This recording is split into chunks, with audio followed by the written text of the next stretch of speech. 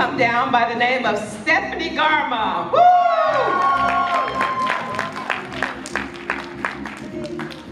Front center, yeah. I'm now looking for a married with children, Joy Richardson. Woo! Woo! Yay! Just stand up front there. Let them see you. Yes. I'm looking for a busy mom with a teenager and a young adult daughter, Sister Judith Benjamin. Woo!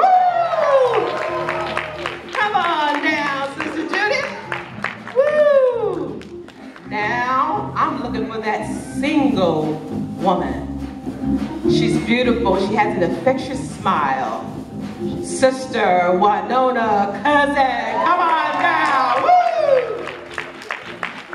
Yes. Woo! And certainly last but not least, we're looking for a long-time widow in the house. Sister Irene Clark, come on down, woo! Yeah, don't they seem excited to you? Amen. This is just an example of a representation of the many women with the status that they're in their life right now. Some married, some single with children, some moms. Very busy women, but they still have time to work in the kingdom of God. Isn't that beautiful? And I want to share with you the purpose of the women's ministry is to minister to the whole person and encourage each sister to utilize her skill, gifts, and abilities to edify and advance God's kingdom.